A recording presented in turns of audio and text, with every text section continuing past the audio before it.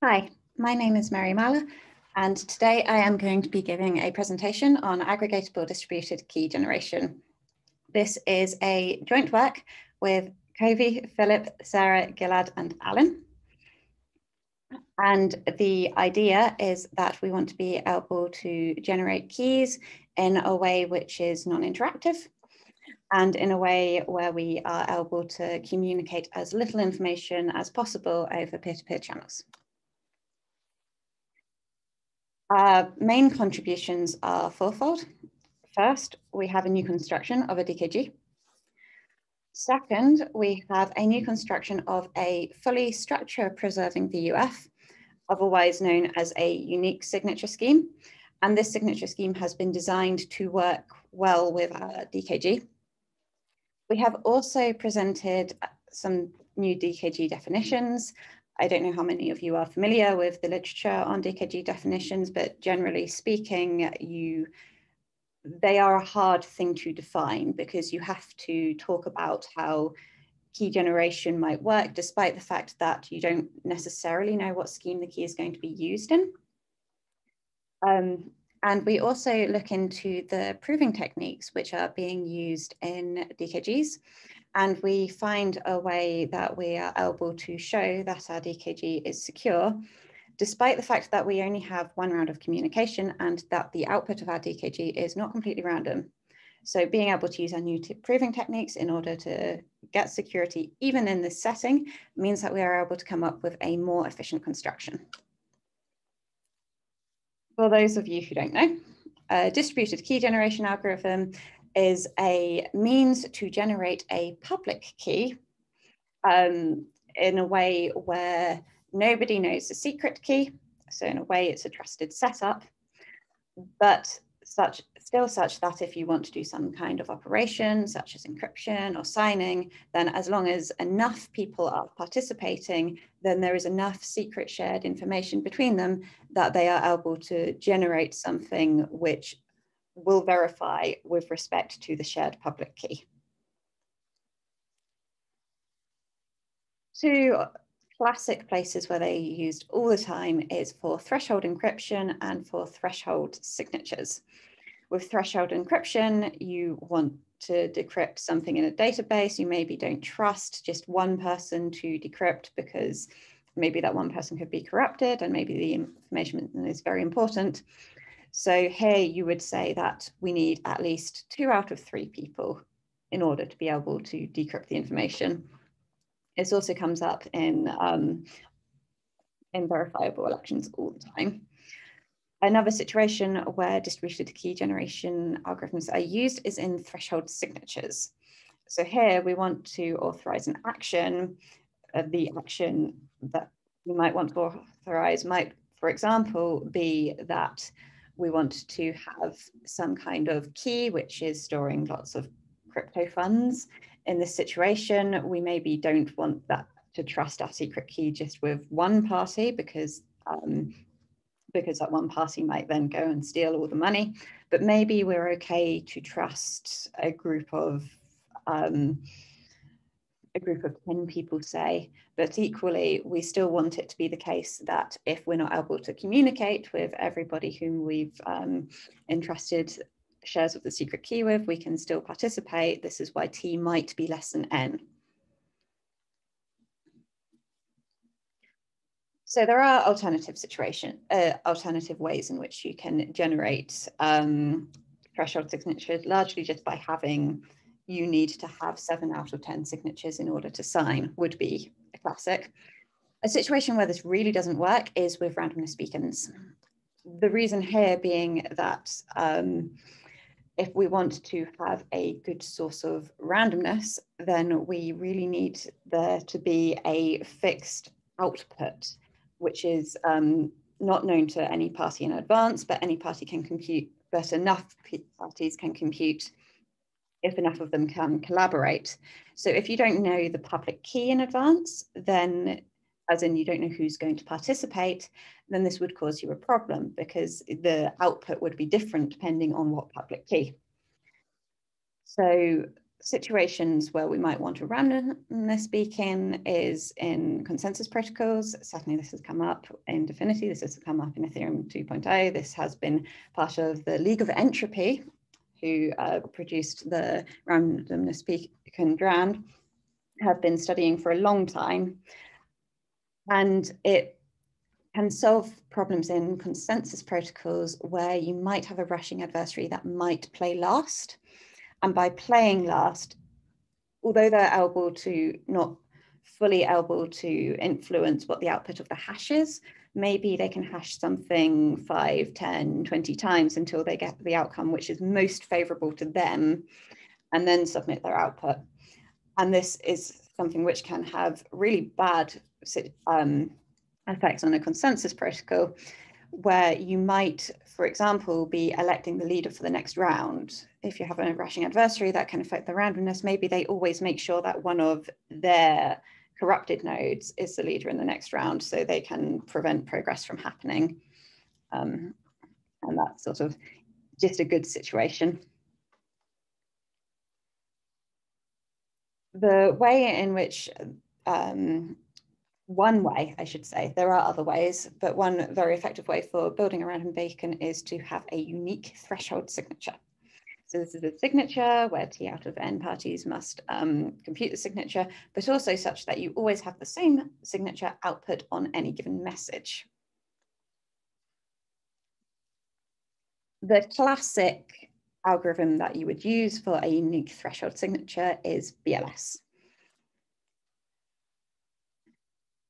In this work, we're not going to be able to cover BLS signatures. We need the output of our DKG to be a group element rather than a field element, so BLS will just not work.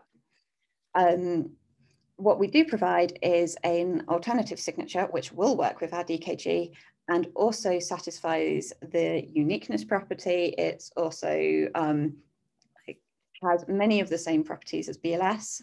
We've got short signatures. We have that the signatures can be aggregated together fairly easily. In essence, it looks very similar to BLS. However, our secret key is a group element and therefore will work with our DKG. I've been talking about DKGs a lot as a means to have a shared secret, which can then be used as part of a public key. Many of you might be thinking this sounds very similar to secret sharing. It is.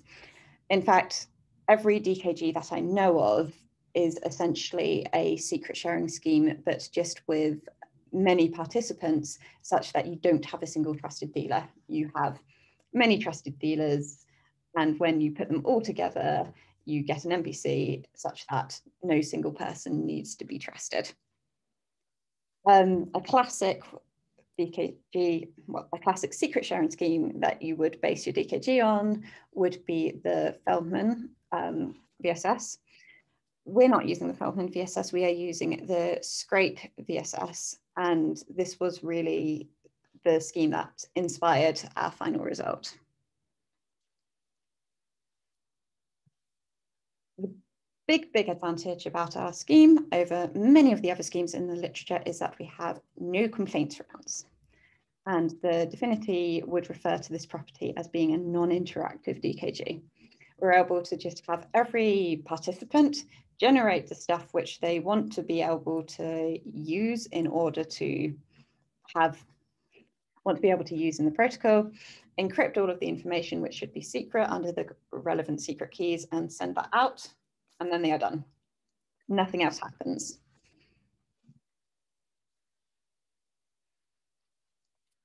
We are also able to do this very efficiently. The reason for that is going to be because we can aggregate our transcripts, which I will talk more about later. But because we can aggregate, rather than having to do lots of very heavy broadcast rounds, we're instead able to do lots of very lightweight gossip rounds and only broadcast the final result at the end, which essentially means we're able to have a non-interactive DKG, which rather than having your information sent over your peer-to-peer channels being n squared is instead n log squared n.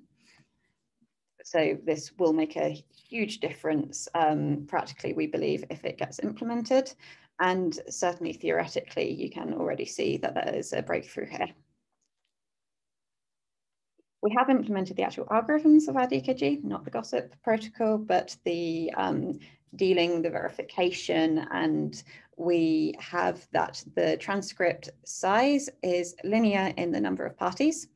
Likewise, the verification is linear, the dealing is linear, everything is linear. We think we could even improve these numbers further if we were to use Schnorr signatures rather than BLS signatures. But the BLS signatures made our security proof a little bit easier. So I was a bit cheeky there and decided to go with the easy proof rather than the fastest scheme, which possibly implementers won't thank me for. Any downsides of our scheme? I've mentioned this already, the secrets of that we're generating our group elements. Therefore, if we want to use anything that looks like algorithm encryption, we're only going to be able to, sorry, I said that wrong. The reason we've done this is because we are going to be using something that looks a lot like algorithm encryption, and algorithm encryption cannot encrypt field elements efficiently.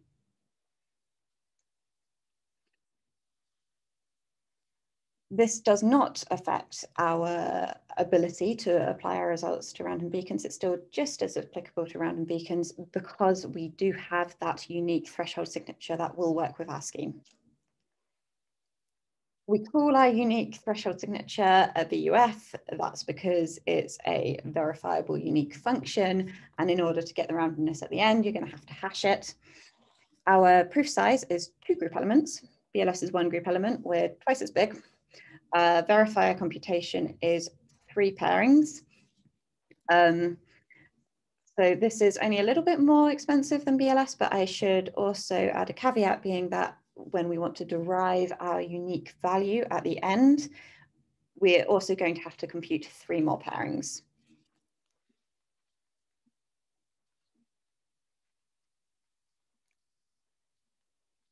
The starting point for our VUF, I would say, was trying to have a BLS signature, but we're going to have that the output is in the target group rather than in a source group. Our signature doesn't include any target group elements. I want to say very clearly now, but our unique element is going to be that target group element. What we then do is we prove that we have that the element will be well formed when you put the proofs together in the way that we have prescribed in the paper. I mentioned earlier that our DKG has no complaints round and that this is a really, really big benefit. I want to elaborate on that. So in a party with a complaint, in a DKG with a complaints round, which is how most classic DKGs in the literature work, you're going to have at least 2 rounds. In the first round, every party is going to generate a contribution to the public and the secret keys. Then every party is going to broadcast their contribution to the public key such that all parties agree on what these contributions are going to be. And then here's where the fun starts. Because there wasn't necessarily an efficient way to encrypt the secret key contributions over public channels, instead what they do is they send them over private channels. But the problem with this is if you send something over a private channel, then there's no way to prove that you didn't send it or that you did send it, but the thing that you sent was wrong. Well, that you could prove. But if you didn't send anything at all, then say party 1 did not send anything to party 2, there's no way that party 2 can convince party 3 of this beyond reasonable doubt.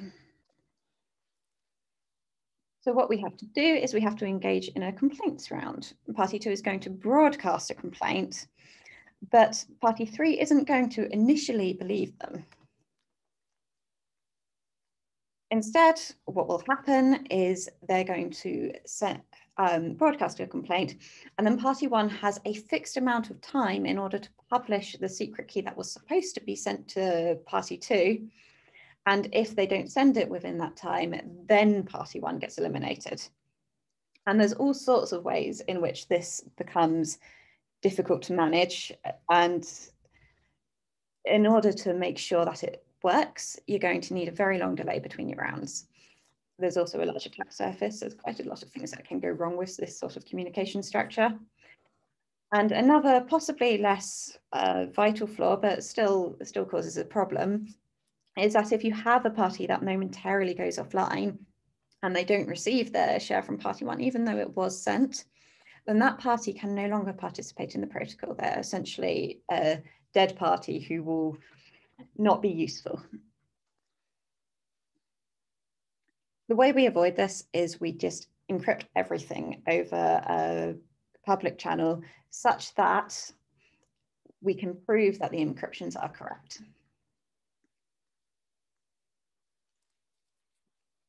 If any party sends a bad encryption of the secret shares, then everybody will know because it won't pass verification. And when I say that everybody will know, I mean that everybody will know, including parties who don't participate in the DKG at all. So it's externally verifiable.